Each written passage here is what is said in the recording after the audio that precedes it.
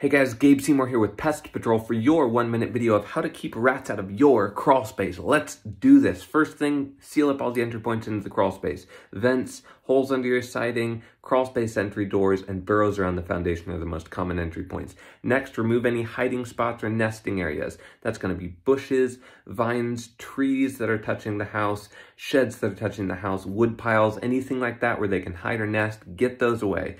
Next one is food sources. Remove all the food sources around the home. If you have a chicken coop, you need to be careful. Bird feeders are a no-no. Gardens, fruit trees, you got to be real careful with that. Also, garbage cans can be a big one. And then last, to preventative maintenance. Traps, bait station, non-toxic rat poison, non-toxic, so that you're not getting a bunch of secondary poisoning of birds and other animals. Hope that's helpful, guys, for your 1-minute video of how to keep rats out of your crawl space. Go rock it out there. Let's go.